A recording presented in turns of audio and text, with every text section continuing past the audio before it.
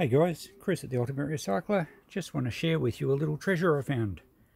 This was from an old farm shed I bought some stuff from, and it looks, for all intents and purposes, like a little sort of doll's house cupboard. When I say little, it measures 12 inches, pretty much a foot.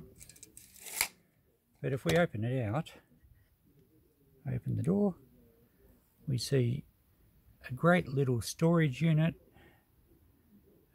probably made in the 50s or 60s, because all these drawers are sardine cans, and they're all meticulously painted with gold paint, and there's little steel brackets.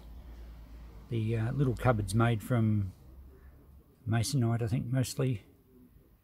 So I'd say probably maybe 60s, but whether it was a little school project or someone just repurposing and wanted a nice little cute set of drawers for, I don't know, workshop stuff, nuts and bolts, screws, washers, handy little storage, and complete with closing door and all little knobs. What a fantastic little piece. So good on someone for creating their own little storage cabinet out of scrap materials.